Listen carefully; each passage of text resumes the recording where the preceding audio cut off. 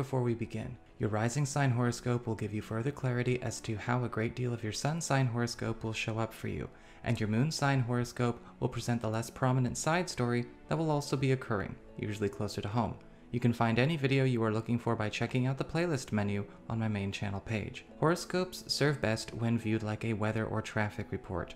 You have influence over the outcome of any occurrence with your thoughts, emotions, choices, and deeds. Use the information that presents to help you make the highest choices for the highest outcomes. And if you would like to schedule any of my services or leave a tip or donation, you can do so at my website, integrativemysticism.com, or follow the links in the down bar below. Alright, Cancer, it's time to have a look and see what the most prominent themes and energies are this week as they influence all areas of your life in one fashion or another.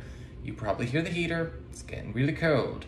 Pacific Northwest got a cold snap just as we got to the last week of October. Autumn and winter came right at the same time. So we're dealing. So let's have a look and see what's going on here with your cards. Remember, we're working with the Syrian Star Seed Tarot deck. And so your cards are the Eight of Cups or the Eight of Chalices. We've also got the King of Cups, or the King of Chalices, the Sun or the Solar Deity, and the Hierophant or Guidance in this deck. And it looks like news of a distanced connection is going to come that actually shows you or brings you to some kind of awareness that a gap or space with that connection is shrinking. Now, I'm feeling like this is, for the most part, a personal connection, almost like a friendship, family relationship. But this could also be something coming closer to you that you thought you would have to deal with, maybe being farther away, somehow adjust to maybe working your life around it being farther away. And all of a sudden, this is now moving on into your life, traveling on into your space, getting ready to head in your direction. For some of you, this may, begin and commence and complete this week, but for some of you, it may just be the news, or it may just be the beginning of that transition where the completion actually occurs, probably, again, before we get too far into November.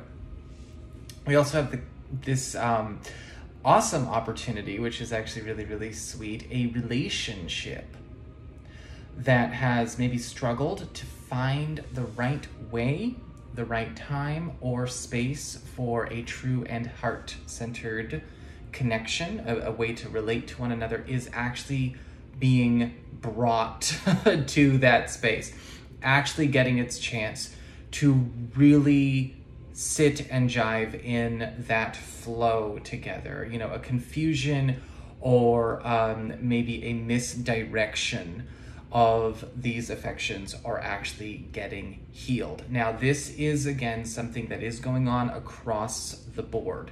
And I'm feeling like this is an ongoing struggle that is coming to an end, or it's already coming to an end. Now, this does feel like, yes, of course, it could go in the direction of maybe a continuous or ongoing struggle when it comes to a certain romantic way of relating to a partner or a spouse.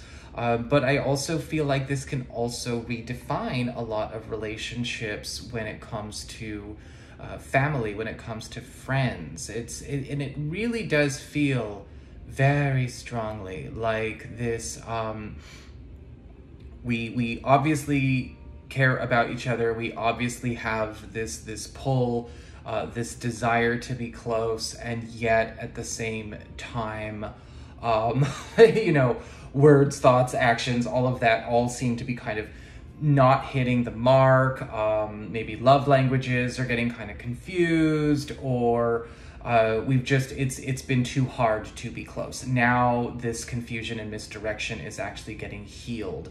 And again, platonic and romantic across the board. You're going to be seeing a lot of different relationships really kind of stepping into their own and showing exactly what they are actually capable of being at their highest, which is really, really cool. There's also a restoration of a lost or maybe even removed element of your life that is actually coming back to you. Now, this would be a restoration or a re-energizing or a healing of something that could have been gone for a very long time.